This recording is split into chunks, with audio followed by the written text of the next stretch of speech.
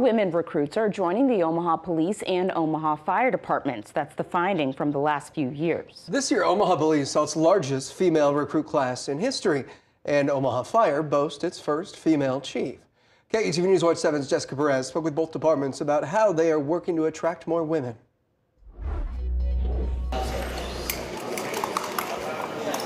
11 women proudly stand among Omaha Police's most recent recruits, the largest group of female recruits the department's ever seen, each woman with her own reason for joining. Father being in and out of prison and just being in a high gang populated area, and I just wanted to make a difference within myself and not have a stigma around my life. Samantha Segura Veliz felt nervous entering a male-dominated field, but she found it reassuring seeing other women in her class, all coming from different backgrounds, like fellow recruit Sarah Feely. Safes like this one we purchased. You may recognize her from her time at KETV, covering investigative stories and anchoring. Iconic Rosie the Riveter. After spending a lot of time looking at what some of the, beginning stages of crime are in our community, I felt like I could put my skills to use here to try to either interrupt some of that, intervene when possible, or when the worst happens, investigate that. The department says it's committed to diversity. It's trying to attract people of color and women at events by putting out ads showing diverse people, even reaching out to mothers returning to the workforce. It's important to have all different kinds of people in the department.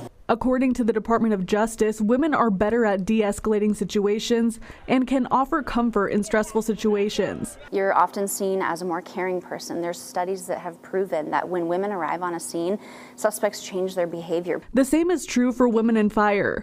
Omaha Fire Chief Kathy Bossman remembers one experience where she gave comfort to a teen who'd been sexually assaulted. And she was very scared, very nervous, and looked around the room and saw, a room full of intimidating male firefighters, and then she made eye contact with me. She says in the last 7 years, OFD has seen an increase in female applicants. Between 8 and 11.5% of applicants are women. This year, it was on the lower end of 8.3%. But we're really optimistic for the future based on a lot of the recruitment tools. One more time, Bobby, get one more. Firefighter Charles Miller helps with the department's recruiting efforts, visiting football games with his daughter, who sees herself in his shoes one day. When you get to them at a younger age, it gives them something to look forward to. Miller says about 28% of students who show interest in firefighting at schools he visits are girls.